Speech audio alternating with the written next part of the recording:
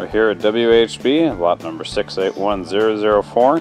We have some small square bales for you here, just outside of Christine, North Dakota, just south of Fargo.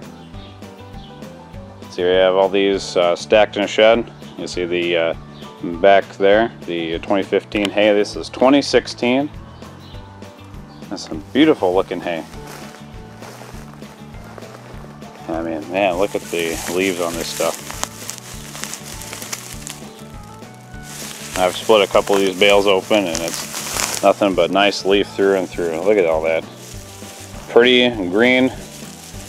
A little bit larger diameter stems, but that's pretty standard for that first cutting. This is a variety of a couple different cuttings here. They have just enough for that full truckload to go out, but they will take a little bit less. Over here in the light you can see the contrast between the 2015, second, third, and fourth, fifth cutting, and the new stuff that they just brought in. Let's look at the color on this stuff. And just all the leaf retention. This outstanding bale.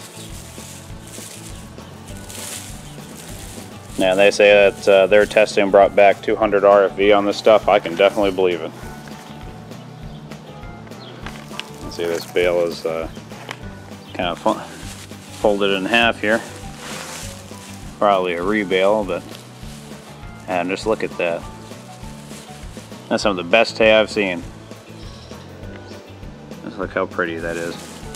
All the stuff of this newer year alfalfa I've looked at has been this way. It's soft to the touch.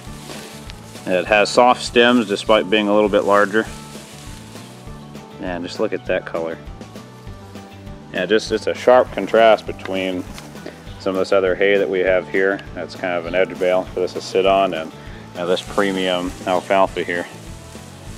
And that's worth every penny. If you're wanting high quality feed, this is the place to go. Can't go wrong with these bales. They've got the equipment to get this stuff loaded to a semi,